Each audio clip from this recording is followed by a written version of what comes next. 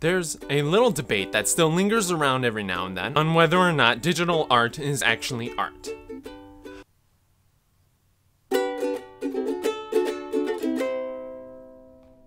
The biggest problem with digital art is that it's seen as traditional art without the hard labor. And let me start with one that I received personally. The undo button is unfair and it's cheating. You have to understand that when you undo something in Photoshop or whatever art program you are doing stuff in, that you are not downloading the information on how to draw that specific subject directly to your brain.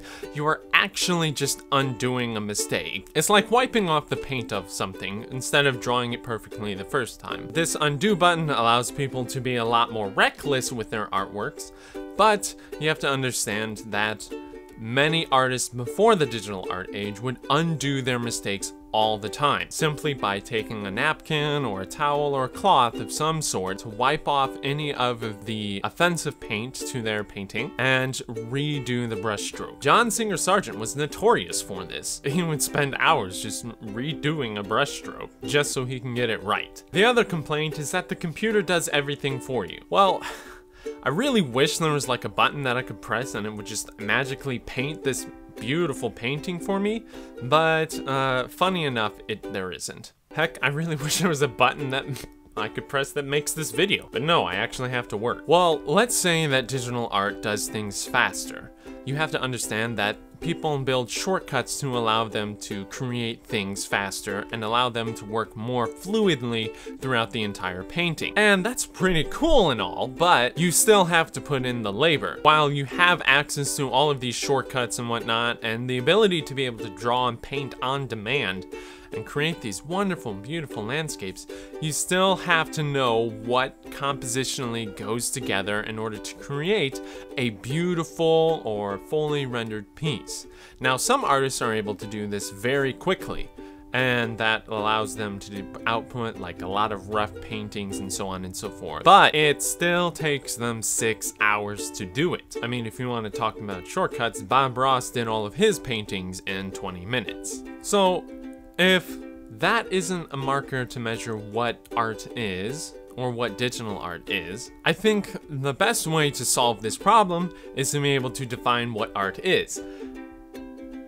Oh, that's going to be very hard. After I've looked through a billion different definitions of artworks, or of art definitions, like every dictionary seems to have a different definition of art, and they all seem like kind of fast from each other.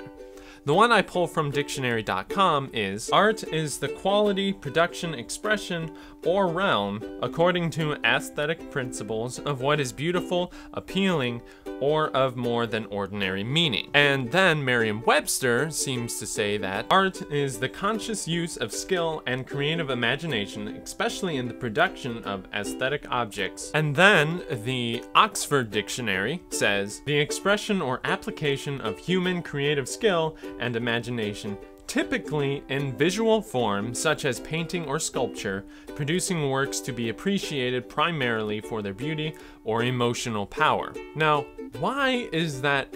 Why are all of the definitions different? I have no clue.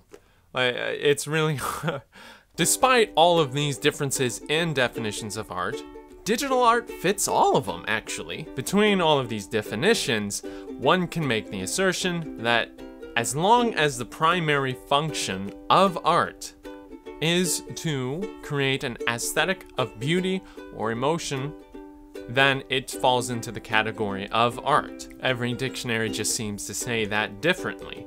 This doesn't go under to talk about how it was created. It still requires it to be of a conscious use of skill and creative imagination to create something. So, whether or not you can feel it or touch it, it is still art despite it being created digitally. And according to the Oxford Dictionary, the expression or application of human creative skill and imagination, it still falls under that category as well. The idea that digital art isn't art is kind of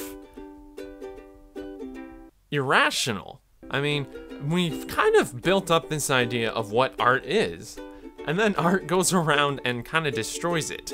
Because art isn't something that you can box up and say, this is what it is. Well, honestly, you can't do that with any subject.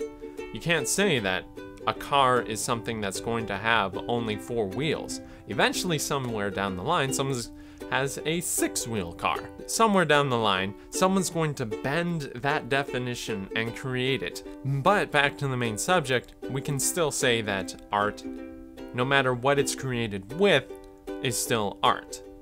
And it is also a respectable application of art because it still takes people long hours and hard work to be able to do it. But enough of that. We should talk about why digital art is a good thing to society.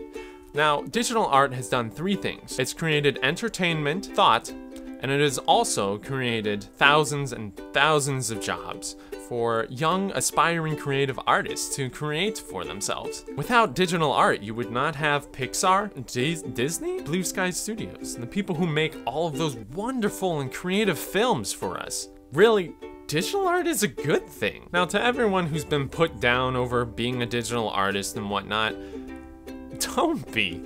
Without your existence, we wouldn't have Pixar, we wouldn't have Blue Skies, we wouldn't have DreamWorks. We need your creative idea out there, and there are people out there looking for you.